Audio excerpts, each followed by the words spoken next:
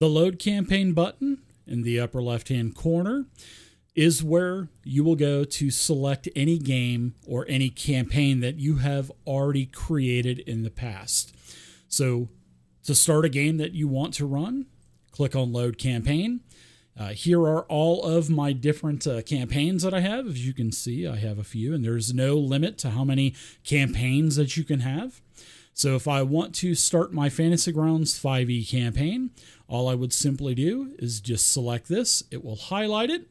Then you will also see that the extensions box will populate a bunch of decals, themes, skins, etc.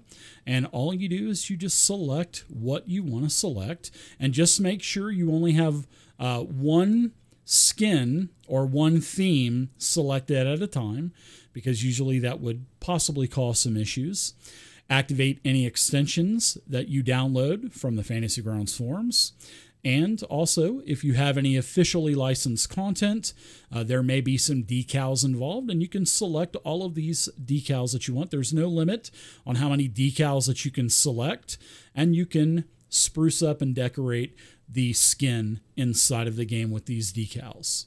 So that is how you load a campaign. Once you have your campaign that you want to run, make sure you have your extensions.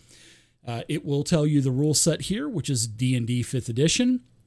Here is the password that you will want to use if you are hosting your game in our cloud.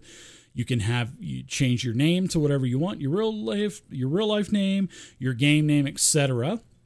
If you want to not use our cloud, then you would select LAN.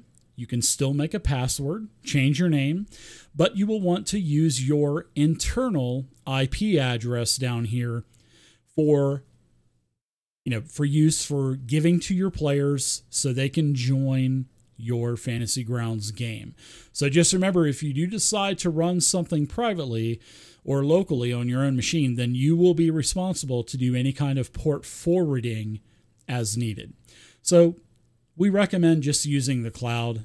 It eliminates the need to and all that hassle to port forward.